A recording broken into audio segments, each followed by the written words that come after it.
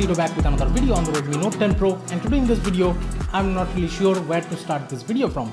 I'm currently on the OctaviOS version 2.9 official build, and the flashing procedure is pretty similar. You can watch the previous flashing guides that I've made for the Redmi Note 10 Pro. The flashing procedure should be similar to that, and here this build date here is 28th of September 2021. If you're noticing from here, of course this build includes GApps, and let me share my story where I started to actually think that this I can use as a daily driver. So I did put my SIM card in here and I did try to use this as my daily driver, but I faced huge amount of problems, and that is not because of the ROM alone. You kind of can blame me to actually be the reason for it, because I flashed Magisk over here, and on top of that I tried to use the ANX camera version 190R first, and that was taking those stretchy kind of portrait pictures. That's why I was tired of it. But then I tried to go into the support group, and there I asked which ANX camera to use and stuff. Then they suggested me to use the version 204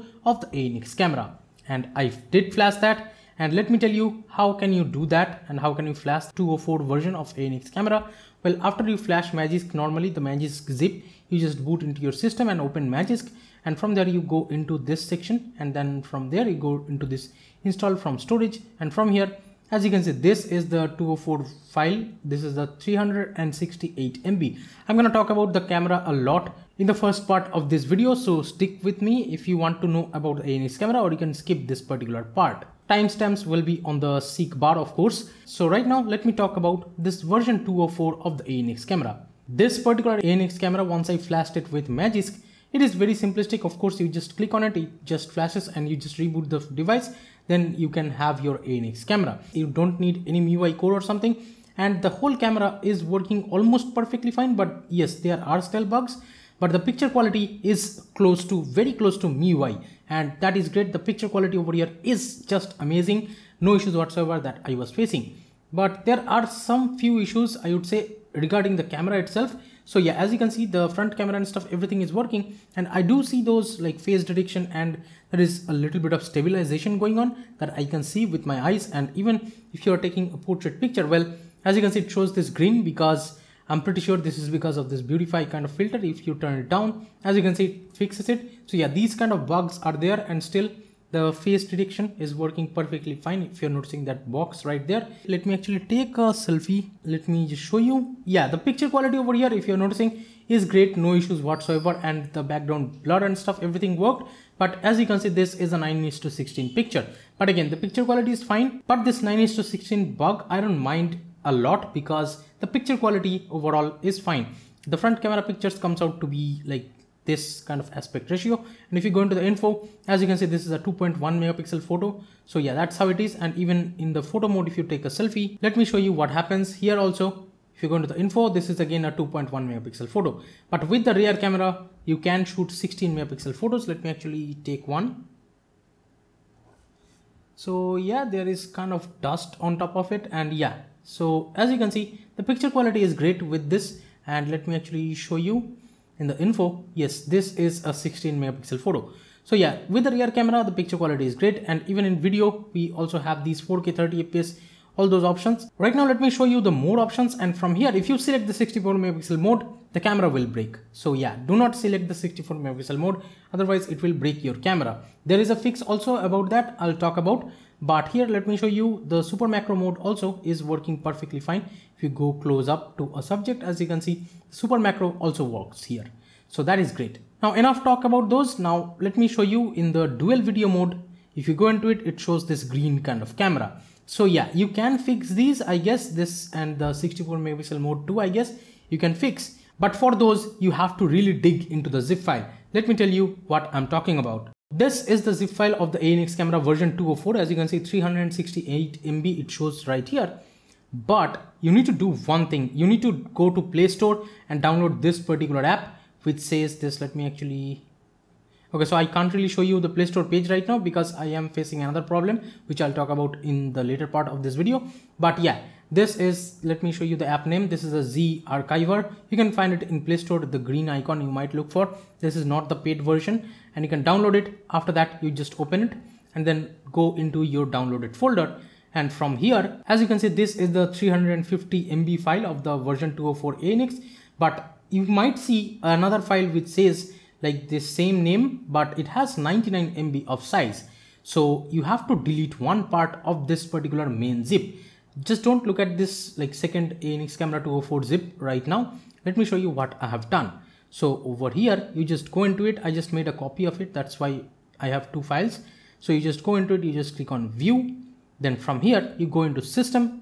And then from here, you just delete this vendor folder. Now that fixes some stuff, but I would say the quality goes up to that version 190R of the ANX camera. If you delete this vendor folder, then if you flash that particular zip, the new zip, now after you have deleted this vendor folder from right here, then you can do one thing, you can go back, and let me tell you, you might as well make a copy of it before doing that. So yeah, after doing that, you might go into Magisk. So from this installation of the Magisk module part, you have to click on this install from storage. Then from here, you just select this 105 MB file, which is the newer file. You just flash that with the same method, of course, and that will be giving you the newer kind of ANX camera without those green kind of bugs that I just showed you earlier in the dual video mode. But there, the quality is not this great. Now, let me tell you the whole problem of flashing this ANX camera. After I flashed this ANX camera on my device, my Magisk was showing as a malicious app in Play Store. So Play Protect kind of blocked it almost. So I turned off Play Protect for a couple of times. This happened when I did have my SIM card in here.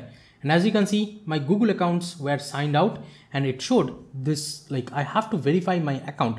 That is fine too. I tried to enter my password. If you click next, you will be given a position where you have to enter your account's password. I tried to do that and it simply did not let me sign in. So this is the problem right now I am facing over here in this OctaviOS ROM. So this is what the problem I am facing over here. I could not even back up my WhatsApp data right now because it backs up into Drive, but I don't even have my account signed in over here. So how can it back my data up in the Drive?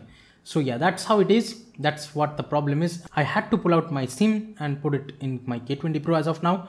This is what the problem is if you go with the ANX camera. But let me tell you clearly, this is not the ROM's fault. This is not at all the whole ROM's fault. This can as well be causing because of the ANX camera. If I completely uninstall Magisk, I was not facing these much problems. And let me tell you one more thing. After flashing the ANX camera, this newer version 204 of ANX camera, I did face a lot of random reboots. And yes, it does happen from time to time still. Yes, there are a few more bugs in the ROM too, but this is very annoying that it actually signs you out from your Google account and you just cannot simply get in even when you have entered your password of your Google account. So yeah, this is really annoying experience that I have had, but let me simply tell you one thing. If you want to flash this OctaviOS ROM on your Redmi Note 10 Pro, just don't flash Magisk or just don't use any ANX camera, because this ROM already has the Google Camera Go edition by default and this camera works perfectly fine. Don't get me wrong, this is not a bad quality camera or something. Yes, this camera is very good. Even while taking videos and stuff, it should be very good. Also the portrait mode and stuff, everything works here. No issues whatsoever with the Gcam Go present by default. So you might as well be sticking with the Google Camera Go. That's what at least I will suggest you guys to do. In my frank opinion, again, it's not worth it to actually flash the new version 204 of the ANX camera on this particular ROM because it makes a very annoying experience. Well, the same experience I think can be happening with other ROMs too if you flash ANX camera version 204 on those, but I'm not really sure about that yet because I have not tried it. This ANX camera version 204, I tried for the first time on this particular ROM. I did not even know that this was out there.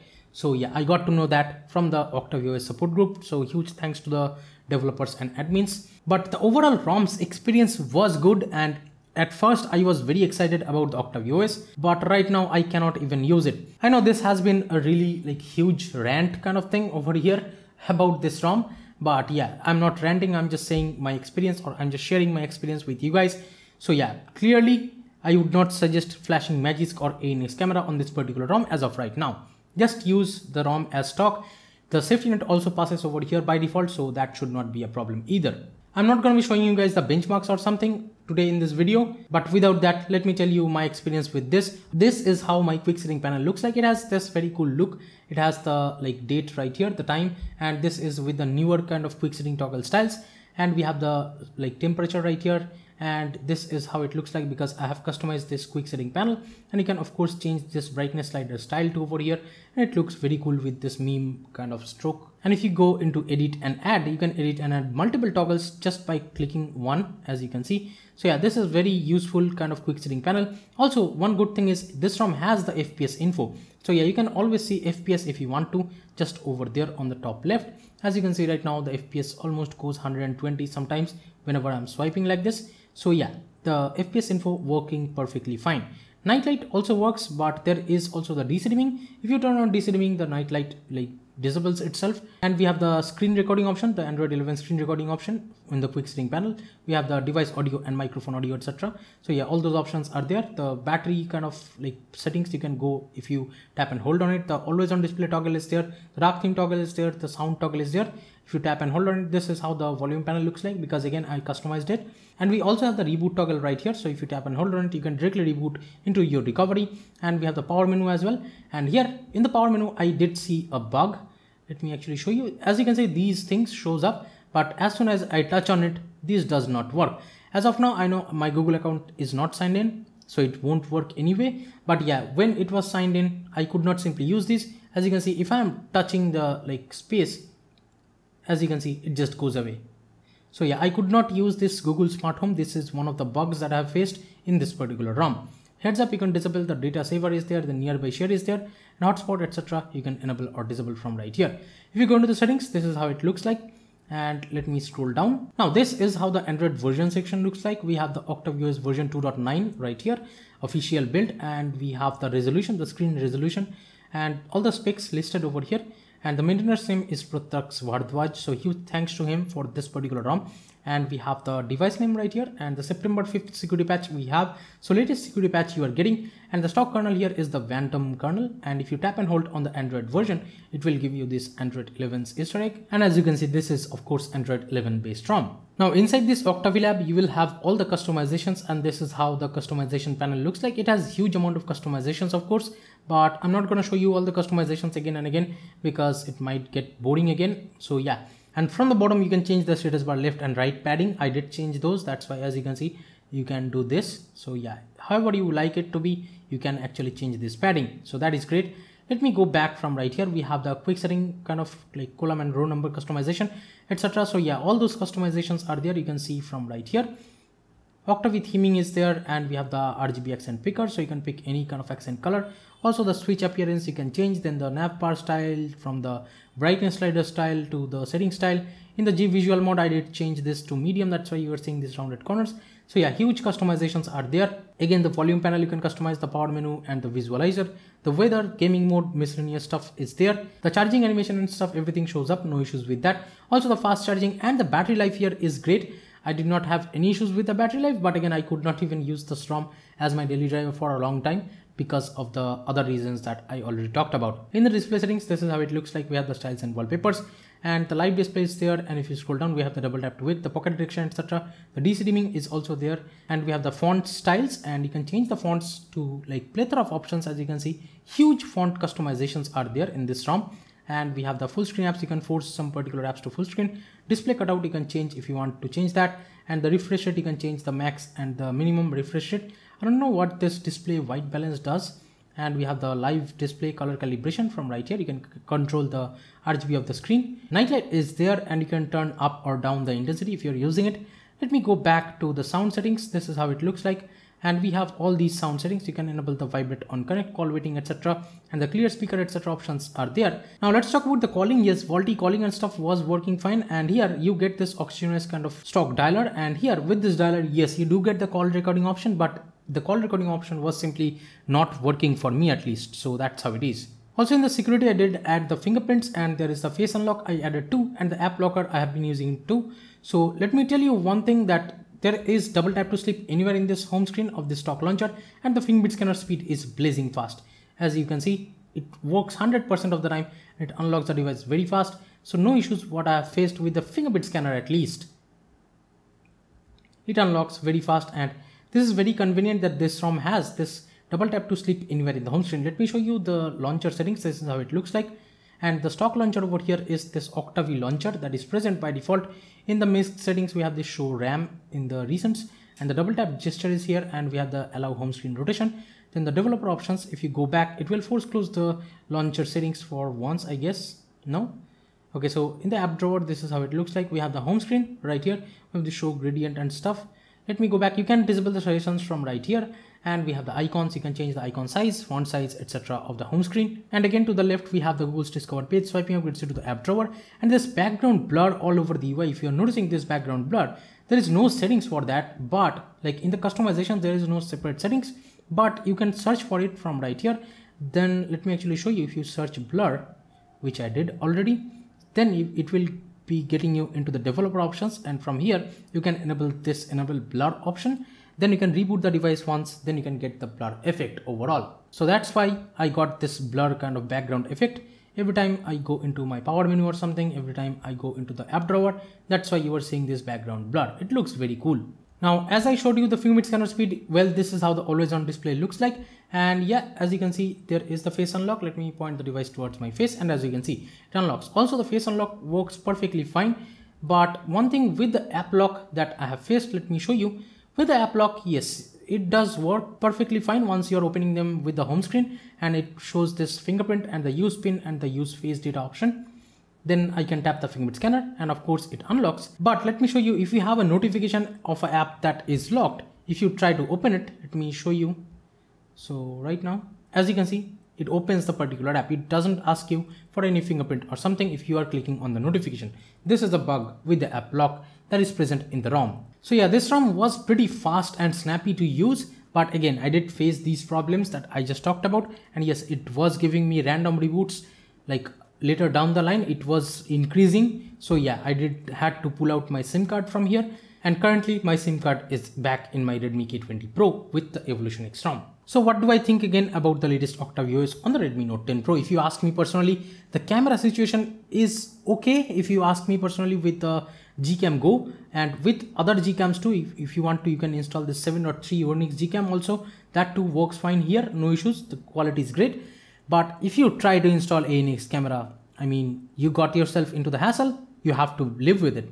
So yeah, if you don't want those hassles, I would say just go into Magisk. If you have already flashed it, just uninstall the Magisk completely. Just click on this uninstall and complete uninstall. That's how you can get the best experience out of this OctaviOS if you're staying away from the ANX camera. So yeah, I would frankly say just stay away from the ANX camera if you're flashing these ROMs. So thank you so much for watching this video, guys. Give it a thumbs up if you liked it, subscribe to the channel if you have not yet. This is Tito from KDN Tech signing off for today, and I'll be catching you guys in the next one. Bye bye now.